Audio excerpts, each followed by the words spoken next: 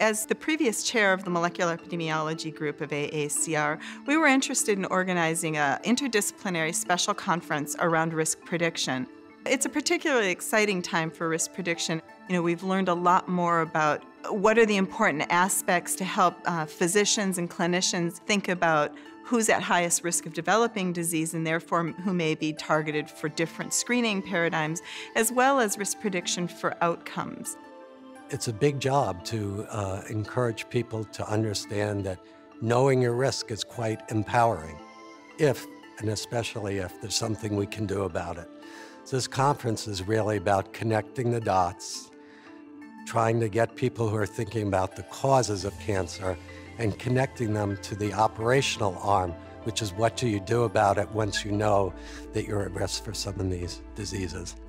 We've got both a very specific methods-related topics, as well as some broad overviews on the challenges of moving to actual application in the real world of clinical care.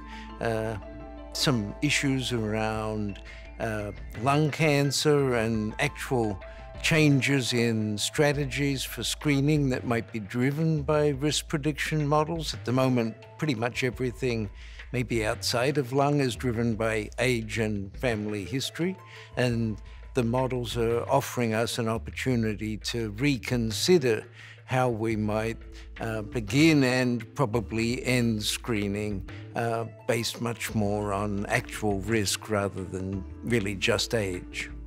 What I think excites me is that this conference is going to bring together not only the people developing the models, but those people who are actually testing those models.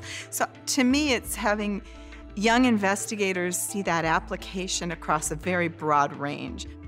We'll hear about new developments in bringing both genetic markers from SNPs and other analyses into risk models, and what the benefit, a payoff of that is for the clinic. And there'll also be sessions talking about metabolomics and other advances that might improve risk prediction.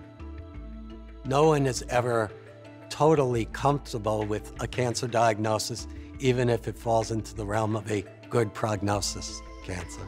So the possibilities of offering benefit are really huge. It's just we need the right strategies, and we need to apply them with the right context to the right patient groups.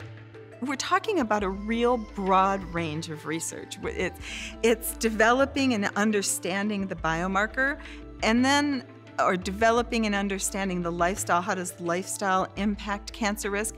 Well, this will be a really unique gathering in my books of a sort of thought leaders in the world. We've got Europeans, Australian, US, Canadian investigators who've been studying, designing, improving these methods over the last 10 to 20 years. So for young investigators to come and both hear where they're at, interact with them, and really see where the field is going from both that senior perspective as well as some of the new advances in methods and application, to me, is sort of an ideal way for junior investigators to see where they can bring their own research or move the field forward.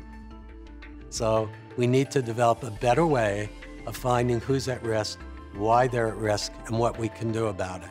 And it's really early days in many ways, but we are making progress.